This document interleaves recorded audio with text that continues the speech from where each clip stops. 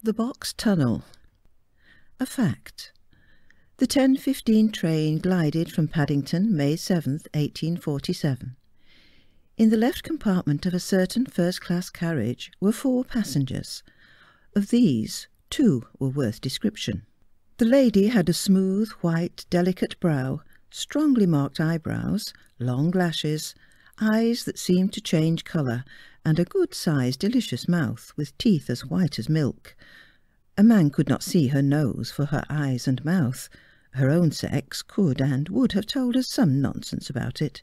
She wore an unpretending greyish dress, buttoned to the throat with lozenge-shaped buttons, and a Scotch shawl that agreeably evaded the responsibility of colour. She was like a duck, so tight her plain feathers fitted her, and there she sat, smooth, snug, and delicious, with a book in her hand and a soupçon of her snowy wrist just visible as she held it. Her opposite neighbour was what I call a good style of man, the more to his credit since he belonged to a corporation that frequently turns out the worst imaginable style of young man. He was a cavalry officer, aged 25. He had a moustache, but not a repulsive one, not one of those sub-nasal pigtails on which soup is suspended like dew on a shrub. It was short, thick, and black as coal. His teeth had not as yet been turned by tobacco smoke to the colour of tobacco juice. His clothes did not stick to nor hang on him. They sat on him. He had an engaging smile, and what I liked the dog for, his vanity, which was inordinate, was in its proper place, his heart not in his face, jostling mine and other people's who have none. In a word, he was what one oftener hears of than meets, a young gentleman. He was conversing in an animated whisper with a companion, a fellow officer. They were talking about what it is far better not to do, women. Our friend clearly did not wish to be overheard, for he cast ever and anon a furtive glance at his fair vis-à-vis and lowered his voice. She seemed completely absorbed in her book, and that reassured him. At last the 2 soldiers came down to a whisper, and in that whisper, the truth must be told, the one who got down at Slough and was lost to posterity bet £10 to 3 that he, who was going down with us to Bath and immortality, would not kiss either of the ladies opposite upon the road. Done? Done. Now I'm sorry a man I have hitherto praised should have lent himself, even in a whisper, to such a speculation, but nobody is wise at all hours, not even when the clock is striking 25, and you are to consider his profession, his good looks, and the temptation. 10 to 3. After Slough, the party was reduced to 3. At Twyford, one lady dropped her handkerchief. Captain Dolignan fell on it like a tiger and returned it like a lamb. 2 or 3 words were interchanged on that occasion. At Reading, the Marlborough of our tale made one of the safe investments of that day. He bought a Times and a Punch. The latter was full of steel pen thrusts and woodcuts. Valour and Beauty deigned to laugh at some inflated humbug or other punctured by Punch. Now laughing together thaws our human ice. Long before Swindon it was a talking match. At Swindon, who so devoted as Captain Dolignan? He handed them out, he souped them, he tough-chickened them, he branded and cochinealed one. Note, this is supposed to allude to 2 decoctions called port and sherry, and imagined by one earthly nation to partake of a vinous nature. And he branded and burnt-sugared the other. On their return to the carriage, one lady passed into the inner compartment to inspect a certain gentleman's seat on that side the line. Reader, had it been you or I, the Beauty would have been the deserter. The average one would have stayed with us till all was blue, ourselves included. Not more surely does our slice of bread and butter, when it escapes from our hand, revolve it ever so often, a light face downwards on the carpet. But this was a bit of a fop, Adonis, a dragoon, so Venus remained in a tete-a-tete with him. You have seen a dog meet an unknown female of his species. How handsome, how empressé, how expressive he becomes. Such was Dolignan after Swindon, and to do the dog justice, he got handsomer and handsomer. And you have seen a cat conscious of approaching cream. Such was Miss Haythorn. She became demurer and demurer. Presently our captain looked out of the window and laughed. This elicited an inquiring look from Miss Haythorn. We are only a mile from the Box Tunnel." "Oh, do you always laugh a mile from the Box Tunnel?" said the lady. "Invariably." "What for?" "Why, it's a gentleman's joke." "Oh, I don't mind it being silly if it makes me laugh." Captain Dolignan, thus encouraged, recounted to Miss Haythorn the following. A lady and her husband sat together going through the Box Tunnel. There was one gentleman opposite, and it was pitch dark. After the tunnel, the lady said, "George, how absurd of you to salute me going through the tunnel." "I did no such thing." "You didn't?" "No. Why?" "Why, because somehow I thought you did." Here Captain Dolignan laughed, and endeavoured to lead his companion to laugh, but it was not to be done. The train entered the tunnel. Miss Haythorn. "Oh!" Dolignan. "Oh, what's the matter?" Miss Haythorn. "I'm frightened." Dolignan, moving to her side. "Oh, pray do not be alarmed. I am near you." Miss Haythorn. "You are near me. Very near me indeed, Captain Dolignan." And Dolignan. "Oh, you know my name?" Miss Haythorn. "I heard your friend mention it. Oh, I wish we were out of this dark place." Dolignan. "I could be content to spend hours here, reassuring you, sweet lady." Miss Haythorn. "Oh, nonsense." Dolignan. Crave reader, do not put your lips to the cheek of the next pretty creature you meet, or you will understand what this means. Miss Haythorn. "Oh, oh!" Friend. "Oh, what's the matter?" Miss Haythorn. "Open the door! Open the door!" The door was opened. There was a sound of hurried whispers. The door was shut, and the blind pulled down with hostile sharpness. Miss Haythorn's scream lost a part of its effect, because the engine whistled 40,000 murders at the same moment, and fictitious grief makes itself heard when real cannot. Between the tunnel and Bath, our young friend had time to ask himself whether his conduct had been marked by that delicate reserve which is supposed to distinguish the perfect gentleman. With a long face, real or feigned, he held open the door. His late friends attempted to escape on the other side. Impossible. They must pass him. She whom he had insulted, Latin for kissed, deposited somewhere at his foot a look of gentle blushing reproach. The other, whom he had not insulted, darted red-hot daggers at him from her eyes. And so they parted.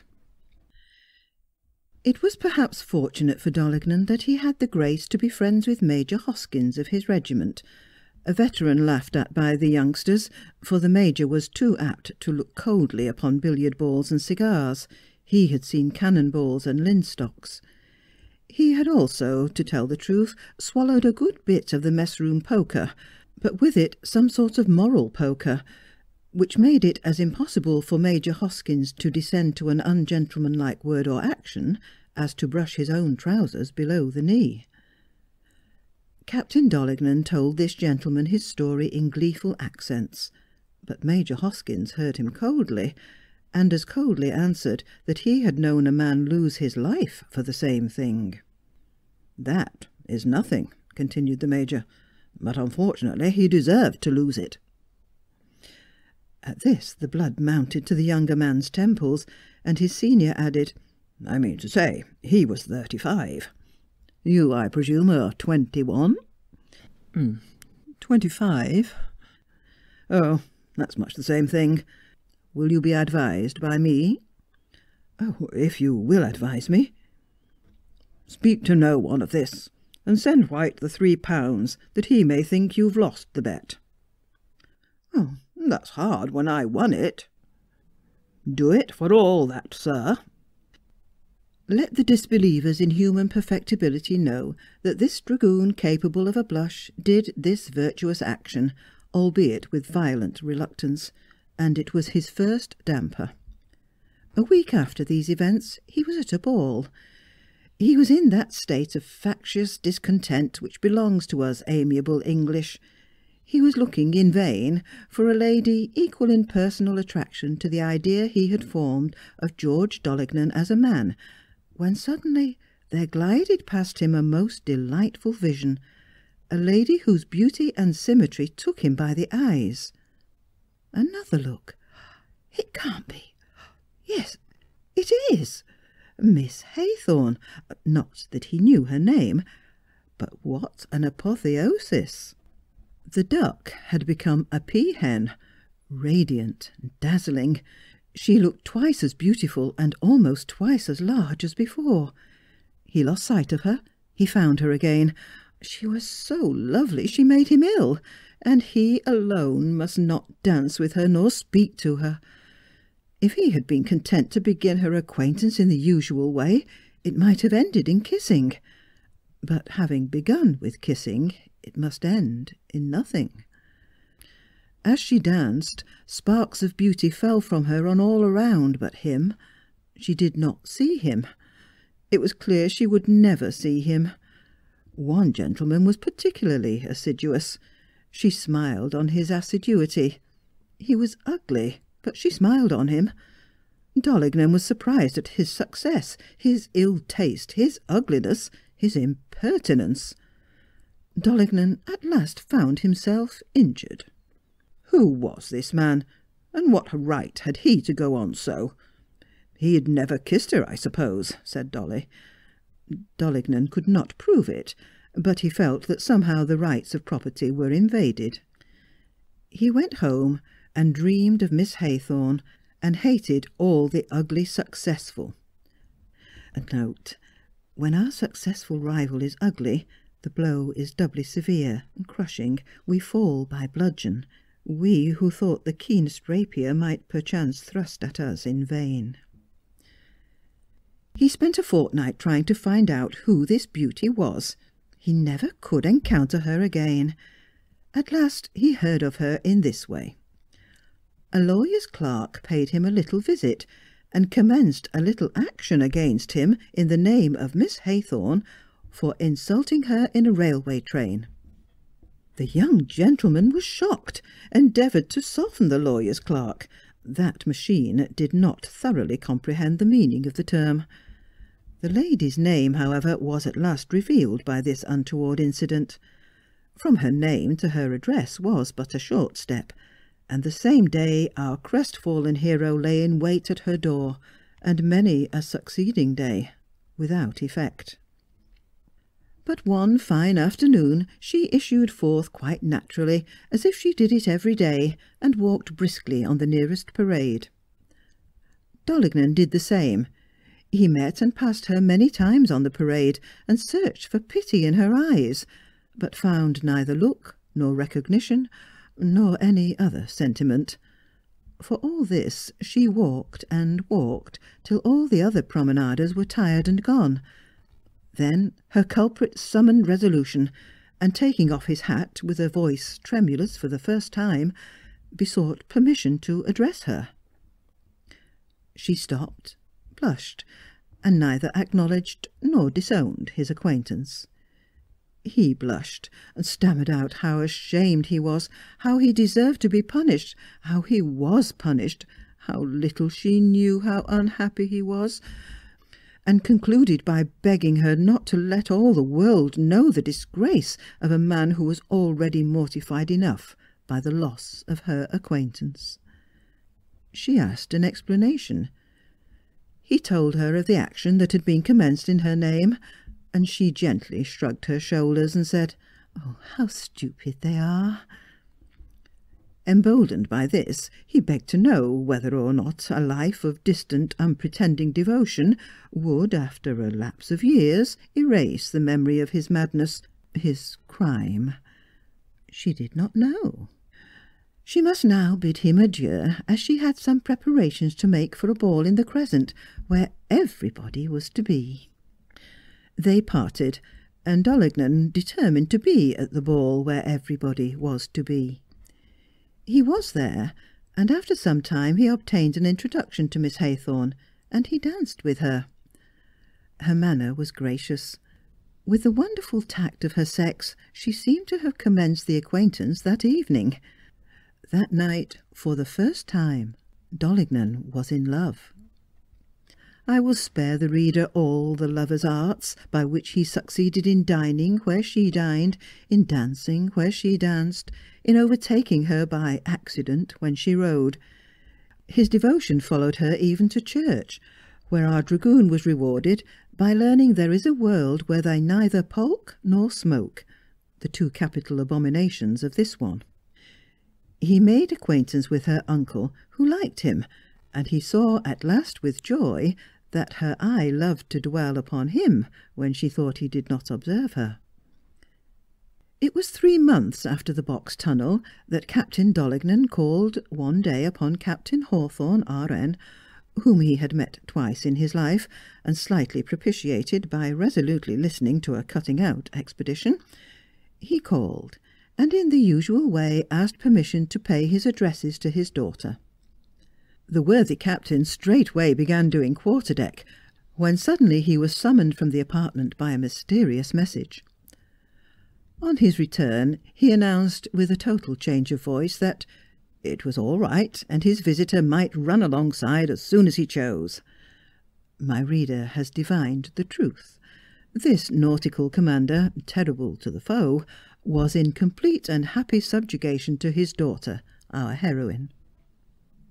As he was taking leave, Dolignan saw his divinity glide into the drawing-room. He followed her, observed a sweet consciousness which encouraged him. That consciousness deepened into confusion. She tried to laugh. She cried instead, and then she smiled again. And when he kissed her hand at the door, it was George and Marion, instead of Captain this and Miss the other. A reasonable time after this, for my tale is merciful and skips formalities and torturing delays, these two were very happy. They were once more upon the railroad, going to enjoy the honeymoon all by themselves. Marion Dolignan was dressed just as before, duck-like and delicious, all bright except her clothes. But George sat beside her this time instead of opposite, and she drank him in gently from under her long eyelashes. "Marion," said George, "married people should tell each other all. Will you ever forgive me if I own to you—" "No." "Yes, yes." "Well, then, you remember the Box Tunnel?" This was the first allusion he had ventured to it. "I'm ashamed to say I had bet £3 to £10 with White I would kiss one of you two ladies." And George, pathetic externally, chuckled within. "Oh, I know that, George. I overheard you," was the demure reply. "You overheard me? Impossible." "And did you not hear me whisper to my companion? I made a bet with her." "You made a bet? How singular! What was it?" "Only a pair of gloves, George." "Oh, yes, I know. But what about?" "Oh, that if you did, you should be my husband, dearest."